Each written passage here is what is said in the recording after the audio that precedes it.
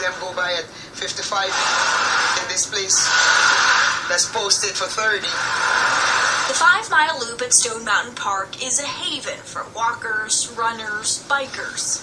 One of the safest choices.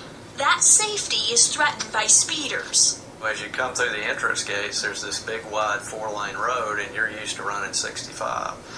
It kicks you back into paying attention to the road and actually gets you to see your speed and slow down. You've probably seen them before. The flashing lights show you how fast you're really going. It doesn't generate a ticket, just a flashy warning. But does it really work?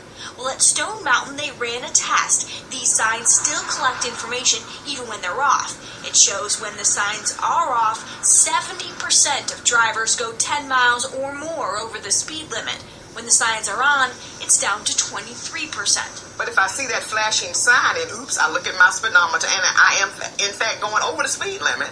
Chief Kelly calls it a win-win.